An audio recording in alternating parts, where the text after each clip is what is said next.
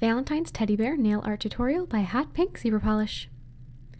Begin by painting your thumbnail, your pointer nail, and your ring nail with a very pale pink polish and then a layer of just white glitter, and you can put one coat of the light pink on your middle and pinky nails. So on my thumb and my ring, I'm going to start by painting my teddy bear with gold paint. So I'm going to start with a circle for his head and then two smaller circles for his ears. And then I'm just going to add sort of a long oval for his body, filling in the rest of my nail. If your nail's much longer than mine is, you're going to want to make his whole body down further on your nail so it doesn't run out of room. Alright, so then with a glittery red polish, some Dyeing Tools, I added a heart on his tummy, and then a little bit of pink in his ears, and now I'm going to add his paws that are going over the top of the heart just a little bit so that he's holding it. And then just the tops of his bottom paws, or his back paws, I suppose. So now with a very thin brush and some black paint, I'm going to be doing the highlighting.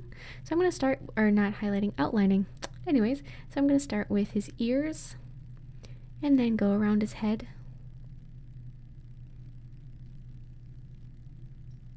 And then you're going to want to add another smaller circle inside his head, and then a little heart for his nose, and then a line splitting the circle in half almost all the way through, and then two little eyes.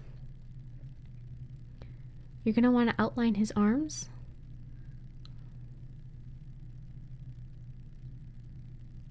His back paws, and then fill in the space between his arms and his back paws on his body, and outline the heart he's holding. On my index nail, I'm going to be painting a large red heart with that same glittery red polish we used on the teddy bear, and I'm just going to go straight from the polish brush. If you're not comfortable using the polish brush, you can certainly use a nail art brush or a dotting tool.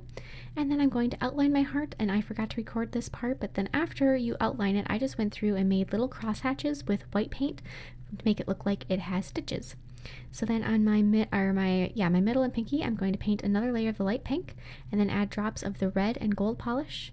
And then with a thin brush, I'm just going to drag it through those colors to swirl them together. And of course, add a layer of top coat.